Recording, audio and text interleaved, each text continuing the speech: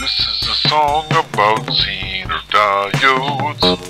Zener Diodes. Oh yeah. Zener Diodes. Oh yeah. I like to make circuits with my Zener Diodes.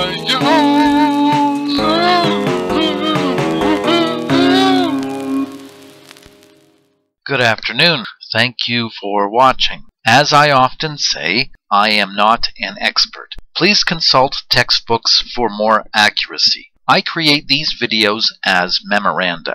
I have read various source material. This video gathers what I have learned. Often I omit fundamental concepts, or more truthfully, anything that is too technical for me, I omit. This video is exclusively about Zener diodes. And before I say more, hopefully you have a basic concept of how diodes work. If not, I have created some videos on diodes. Links below. It's helpful if you know concepts such as biasing and avalanche breakdown. A Zener diode is very similar to a conventional diode. A Zener diode has a p-n junction. Both conventional and Zener diodes behave much the same when forward biased. However, what makes a Zener diode unique is its application when reverse biased. A Zener diode is designed to allow current to flow backwards when a specific reverse voltage is reached. With regard to Zener diodes, this reverse voltage is otherwise known as Zener voltage. Moreover, Zener diodes are manufactured with a wide variety of Zener voltages. I have read that variable Zener diodes exist, but had trouble finding such a component. Search results yield variable Zener diode circuits, but the extent of my internet search is not that great. If I come up with something, I'll leave it in the comment section below, if I come up with an answer.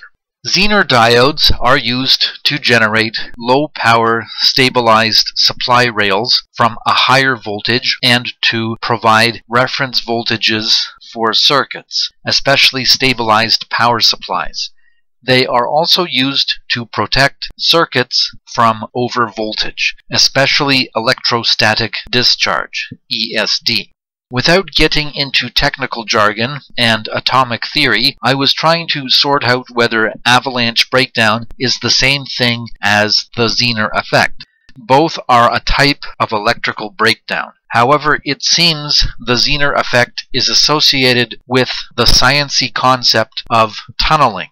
The Wikipedia article on the Zener effect says, in general, diode junction breakdowns occurring below 5 volts are caused by the Zener effect, whereas breakdowns occurring above 5 volts are caused by the avalanche effect. Tunneling is a subject I briefly looked into and is very relevant to Zener diodes. But the level of theoretical verbiage is more than I can handle. As well, as an electronics hobbyist, I see diminished benefit in deeply studying tunneling. From what I can tell, tunneling occurs when a wave function propagates through a potential barrier. Indubitably. I was reading the construction section of the Wikipedia page, and it lists some features specific to the Zener diode. But I found it complex. So I thought maybe if I put it into a chart, this might help, and especially if I compared it to a conventional diode.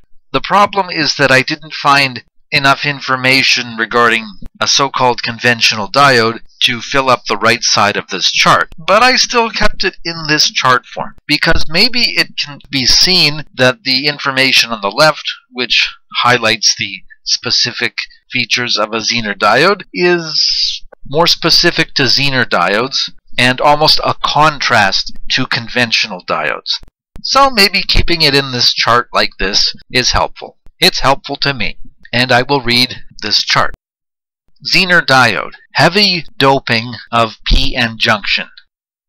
Depletion region formed is very thin, and thus the electric field is consequently very high.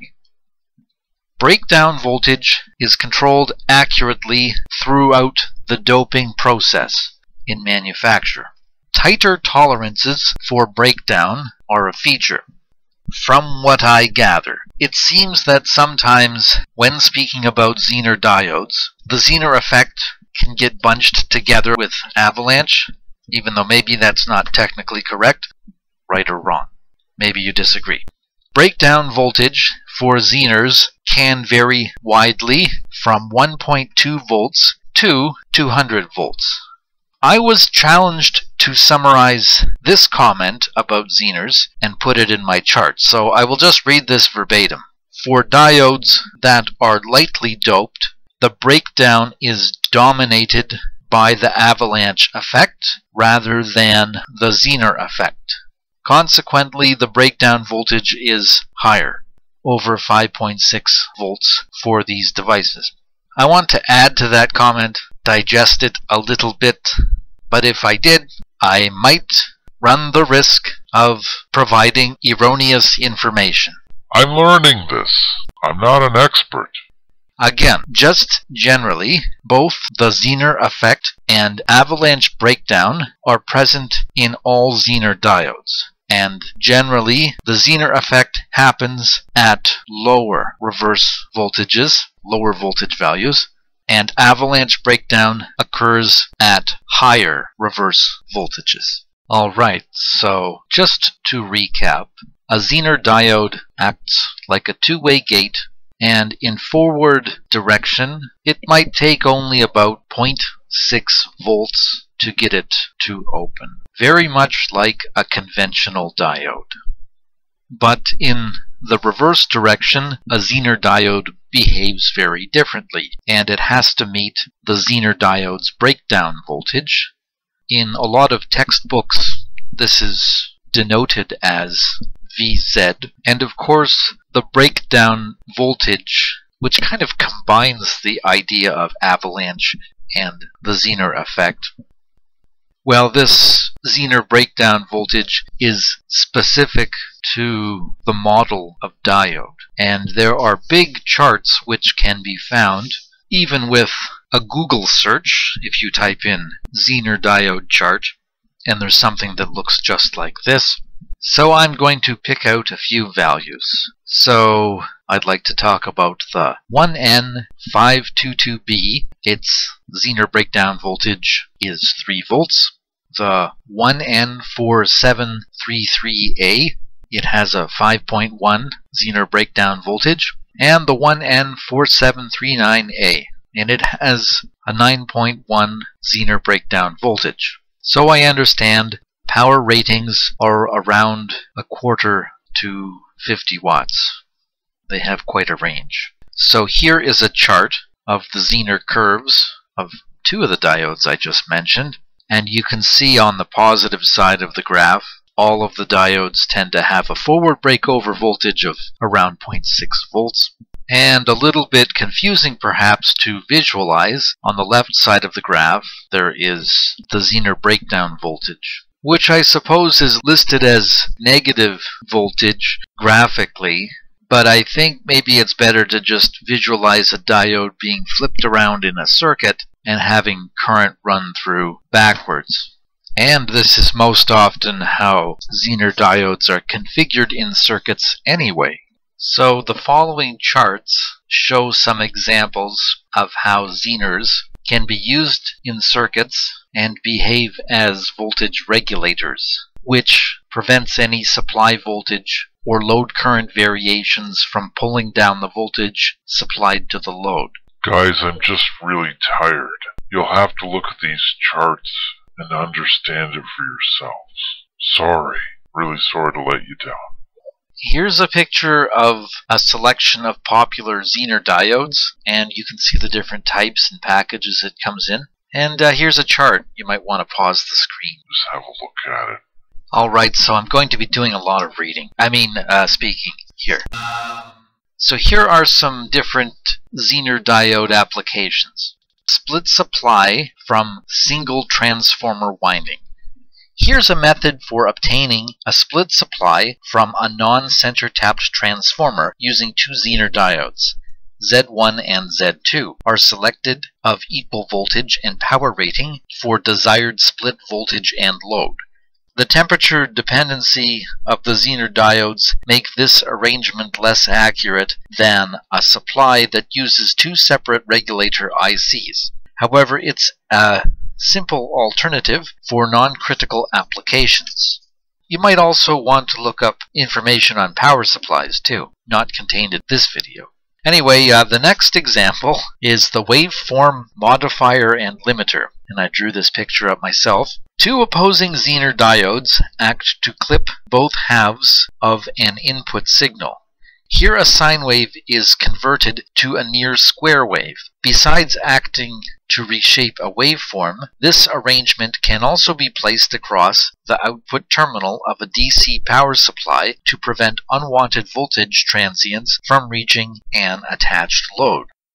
The breakdown voltages in that case must be greater than the supply voltage, but smaller than the maximum allowable transient voltage.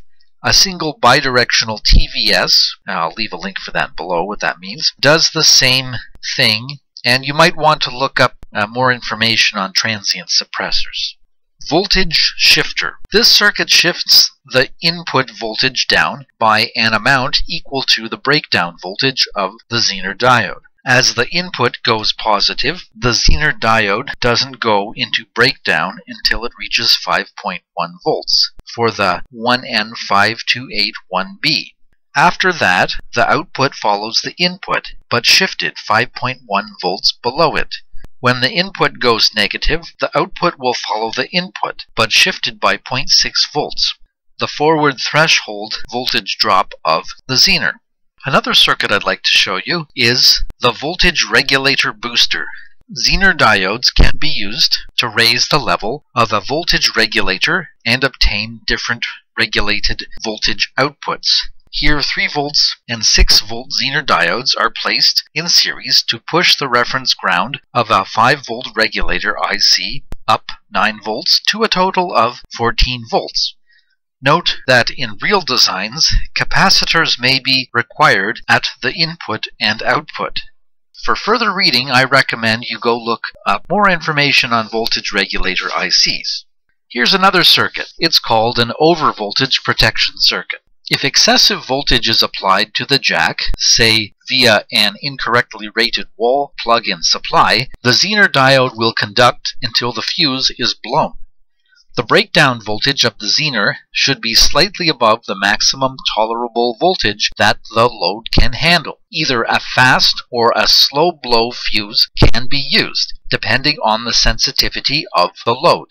The current and voltage ratings of the fuse must be selected according to the expected limits of the application. Note that there are other similar overvoltage protection designs that use special devices, such as the TVSs and varistors. These devices are cheap and are very popular in design today.